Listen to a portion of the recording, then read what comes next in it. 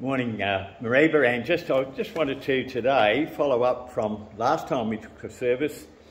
Last time we looked at the Sermon on the Plain, and today we're looking at the Beatitudes, the Sermon on the Mount, or the Beatitudes part of that, which of course is much better known, and I'm sure you're very familiar with it, but I'll share it with you. So, chapter 5 of Matthew. When he saw the crowds, he went up on the mountainside and sat down. His disciples came to him and he began to teach them, saying, "Blessed are the poor in spirit, for theirs is the kingdom of heaven. Blessed are those who mourn, for they shall be comforted. Blessed are the meek, for they shall inherit the earth. Blessed are those who hunger and thirst for righteousness, for they shall be filled. Blessed are the merciful, for they will be shown mercy. Blessed are the pure in heart, for they will see God. Blessed are the peacemakers, for they will be called the sons of God. Blessed are those who are persecuted because of righteousness, for theirs is the kingdom of heaven. Blessed are you when people insult you and persecute you and falsely say all kinds of evil against you because of me. Rejoice and be glad, for great is your reward in heaven, for in the same way they were persecuted the prophets who were before you." Amen. Amen. I just want to reflect on this very briefly on three aspects of the Sermon on the Mount. And the first one is the impact that the Sermon on the Mount has had. I want you to think for a moment, who are the great lights of the 20th century? And if you were to name, say, five of the best, the most prominent people in the 20th century, I'm sure that there's a fair chance that two of them would come up, who were greatly influenced by the Beatitudes. And one of them wasn't even a Christian. His name was Gandhi. And Gandhi was so impressed by what the Beatitudes, what this reading said, that he took it as his mantra for finding independence for all of India. Isn't it amazing? And Gandhi once said that the Christian faith appealed so much to him that he could become a Christian, except for one thing, and that was that Christians didn't live by their faith. Isn't it a sad indictment on the Christian people, that he was impressed by the faith, but it was the Christians that put him on? And following Gandhi, there was another man who modelled a lot of his activities, political activities, on Gandhi, and that was Martin Luther King. And of course, King also followed a very pacifist way of doing things. And as you look at these Beatitudes, they are very much a framework for the way the world should be. And as I said, that's the first thing I want to look at is the political aspect of these Beatitudes, because they are so different to the way the world thinks. If you have a look at them, blessed are the poor in spirit. What does the world say? Blessed are you who know everything. Blessed are those who mourn. Blessed are you, says the world, if you are comfortable and well fed. Blessed are the meek. Might is right, says the world. Blessed are those who hunger and thirst for righteousness. If you don't give a sucker an even break, the world says. Blessed are the merciful. Well, how much mercy is being shown in war-torn parts of the world today? Blessed are the pure in heart. The world says if you can get away with it, good on you. Blessed are the peacemakers. And the world has not been at peace ever since Jesus said these words. Blessed are those who are persecuted. It's interesting, isn't it? The last one is mentioned twice. Blessed are those who are persecuted. In a world that seeks pleasure, we find that. And so these sayings here are completely the opposite to what the world says. So we're looking at this is a radical view.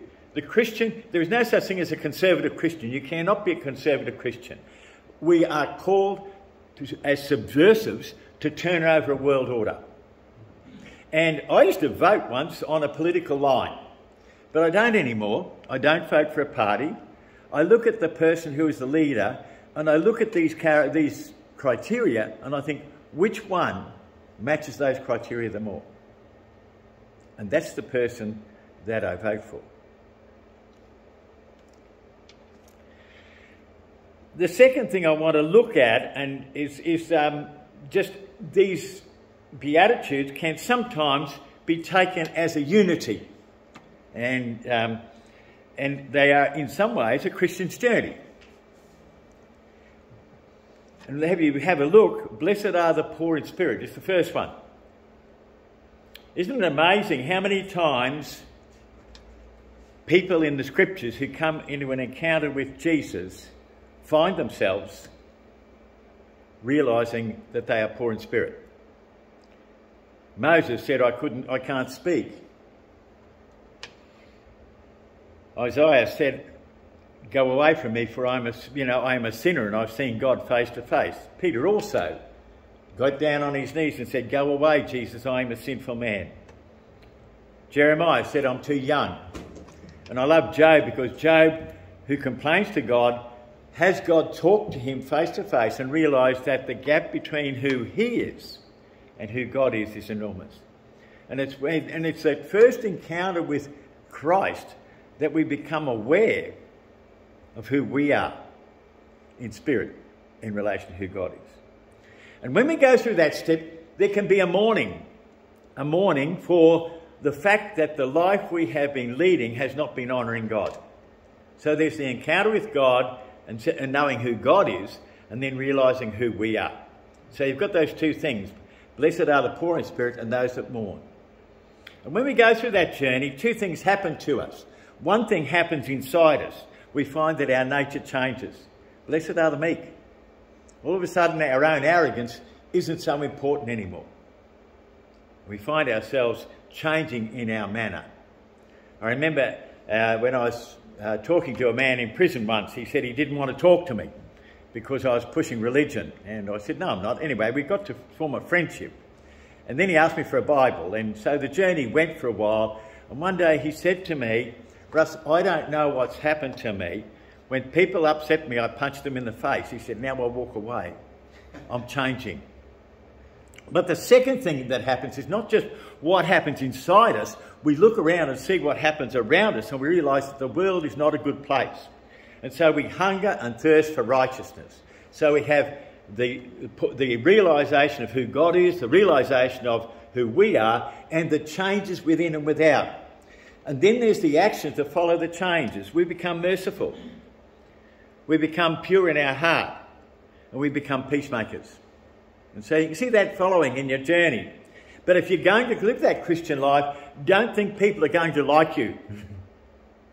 Because when you're looked on as a peacemaker, people see you as being on one side as the other. People become suspicious. When you want to be pure in heart, people will call you a wowser. When you're merciful, people see you as weak. And so you will be persecuted. Jesus said, don't be surprised.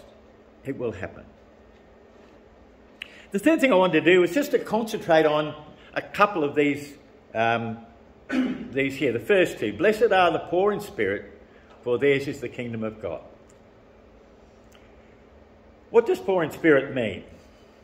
Can I give you an example, an illustration? Imagine I have a blackboard here in front of me. You don't have to see my face, there's the blackboard. And on one blackboard I draw Jack, and on the other side I draw Jill, and there they are on the blackboard. And through the blackboard comes the hand of God. And so Jack looks at the hand, and he sees the hand from his side, and Jill looks at the hand from her side. And they see different things. They see different things because they are two-dimensional figures trying to see a three-dimensional hand. And that's what God is like.